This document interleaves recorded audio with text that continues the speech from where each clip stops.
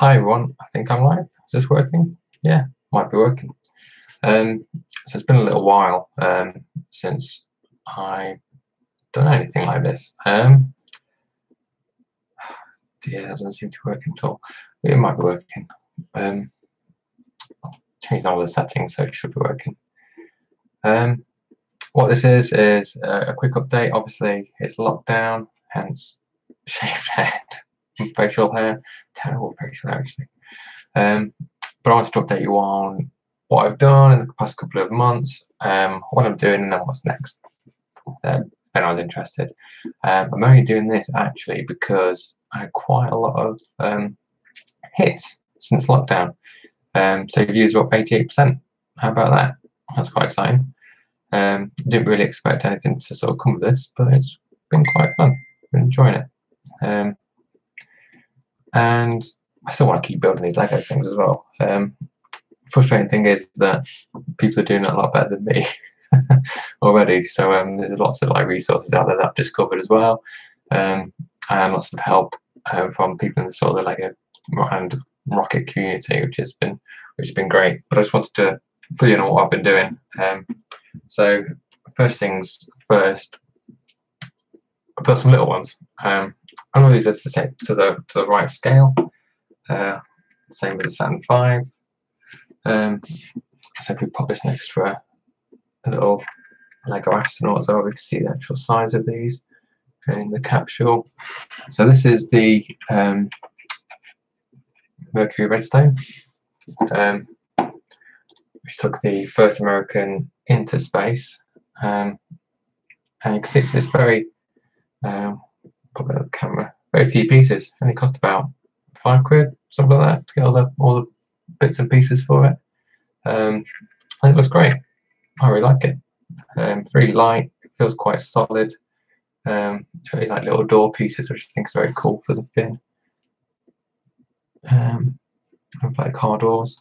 The sort of tricky bit of it was around this bit. Within here, there's an axle, which is a little bit too wide. I've not done a great job already, but you can see, I think, that they're starting to bow. Those little button pieces at the bottom are starting to bow out a little bit. So what I did was I filed down the axle as much as I sort of dared to. I was getting quite flimsy, but that allowed that to be a lot more straight. It wasn't sort of bowed out a little bit too much. But I think that's done pretty well. Quite happy with that. That was designed by Parzival, by the way. Again, taking no credit for any of this. I'm just following instructions. I also built this. Legorockets built this one, which is the Atlas rocket, Mercury Atlas, which took the first American into orbit. And this has got the stage and a half. So it's got the first mini stage and then the main stage. And then obviously these bits will come off. Various stages during the flight. How about that? That looks cool, doesn't it? It's got a few more pieces. It's cost about a tenner. All those little bits and pieces. This is the version 3 version of the rocket. The third version. I got updated on the screen in like 2 years ago, 2018, about this time of year. Because it's got like cool little bits of detail. These like little fins I quite like. Some struts. As it sort of comes out, it looks really good, doesn't it? I'm quite pleased with that.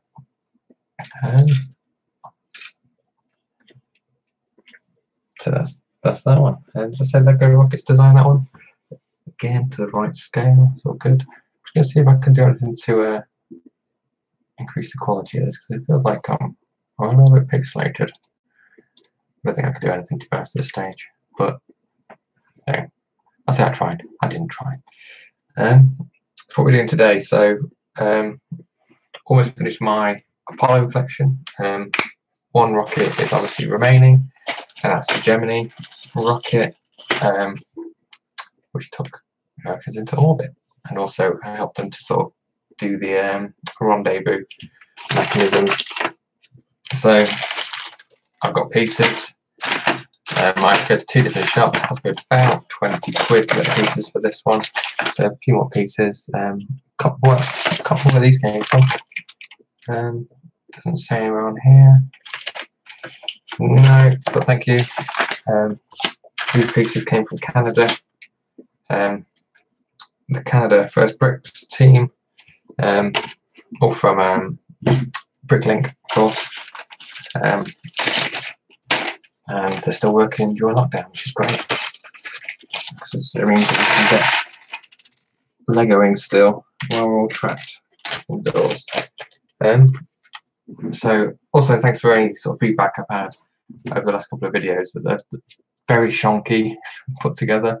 It's just, you know, this is just a bit of fun for me. You know, I'm not expecting anything out of it, as I always say. If you are interested, I will keep going. Just, you know, show that things are working for you. Like, subscribe, give me some feedback. Whatever, I'll try and do as well as I can with the sort of the equipment and the setup I've got. I'm sort of limited to what I can do, but I will try my best to make them as informative and cool as possible. Obviously, I'm in a spare room with around work and kids and all that stuff, so we'll do what we can do. So let's reorg this camera as best we can. Oh, I forgot how tricky this was.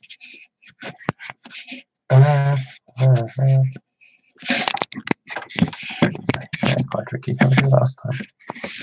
See my balls here.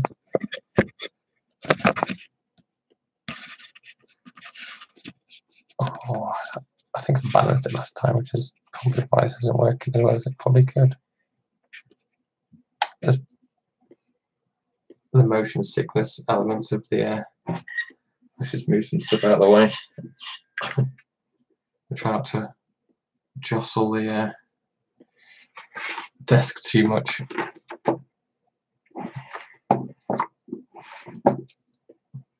I've got some desk space. Let's call this sort of the work area, at least this here. But let's start knocking some of these pieces out, I guess. Yeah, so what's my favourite bit, as you all know, if you watched these videos before, getting all the pieces out. And I'm not thinking this is going to be a long build. I think it's going to be quite a short one, to be fair. Which is still good. I'm trying to sort of mop up the little ones, which I really love building still, obviously. Some great designs, and the skill that goes into building these small ones to the same scale and still getting the detail so that you recognise what these things are is incredible. Obviously I'm just massively jealous all the time of people who have that kind of skill and are able to do these things, because I can't. I'm terrible at this stuff. I tried designing the Rocinante from The Expanse. I got a studio, Lego studio, to try and design that out. It wasn't working for me. It's not my wheelhouse. It's not my skill set to do this kind of thing. You know, I like the building. The designing is something that I'm just never going to be very good at, I don't think.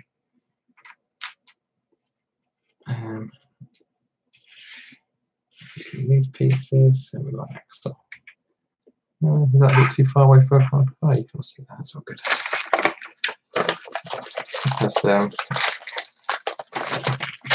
number one on the to-do list. Try and set up a proper way of recording an area so that you see my half full cups of tea and various desk toys.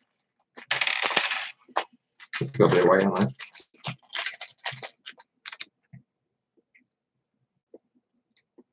Some of these are stuck together already, so let's use teeth. That's the easier way.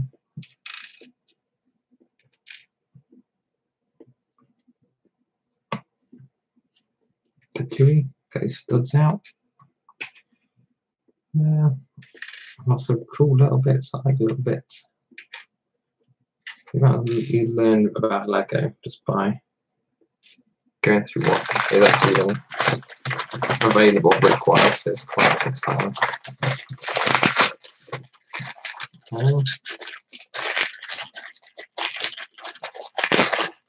Okay. So what do we know about the Gemini missions? So Gemini was set up between Mercury and Apollo Saturn. Of course, it was the sort of the middle one. They hired and recruited a new set of astronauts to get them through it. So the old astronauts were removed from roster, so it was a completely new setup.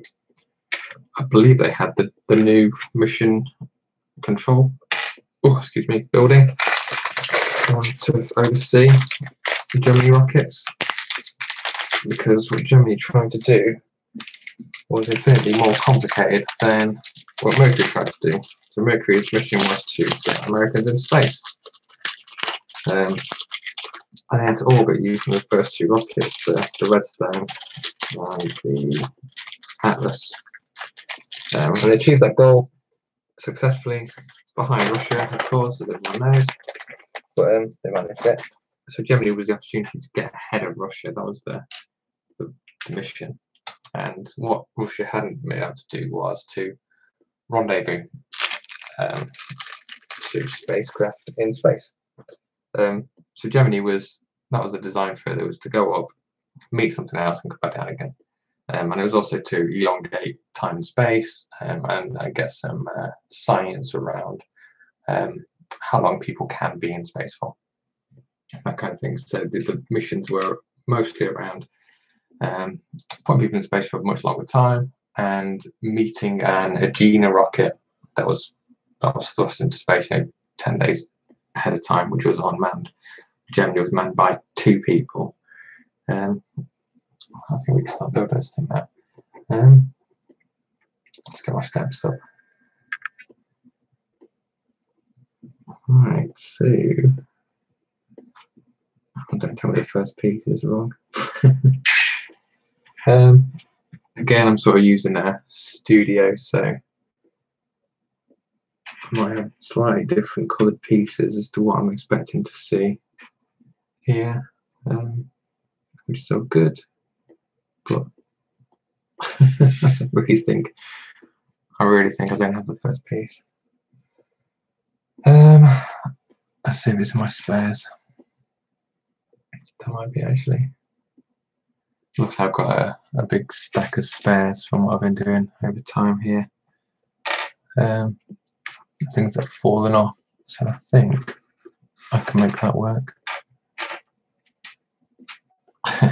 First hurdle. Welcome to Lego. So this is on the screen. This one's expected to be light bluish grey, the same colour as this little flower piece. So we'll see how this goes. Step 1, not quite correct. Just double check that I'm not missing out on something obvious here. Yeah, that's good. Oh, you know what? I had the instructions for the Atlas rocket still up.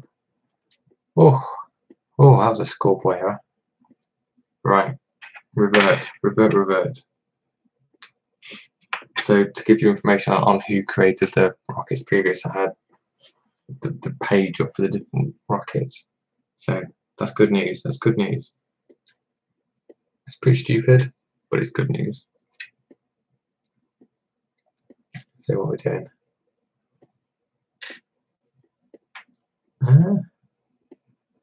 So one of those.